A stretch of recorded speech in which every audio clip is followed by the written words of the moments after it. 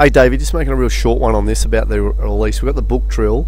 I want you to watch the right screen come up, supinate a little bit, but then we still need both hands, right and left, to work over each other through impact, which keeps that left wrist supinated and keeps the right wrist angled. Okay, if you look at the left screen, you can still see the supination in the left, but the angle in the right. That's a full stretched out release on the left screen, but the wrist angles are the same through impact, which keeps that club stabilised. So that's after you do the good transition, you know, the screw down move. That has to happen through contact to keep the square level, the face level all the time. Good one, bud.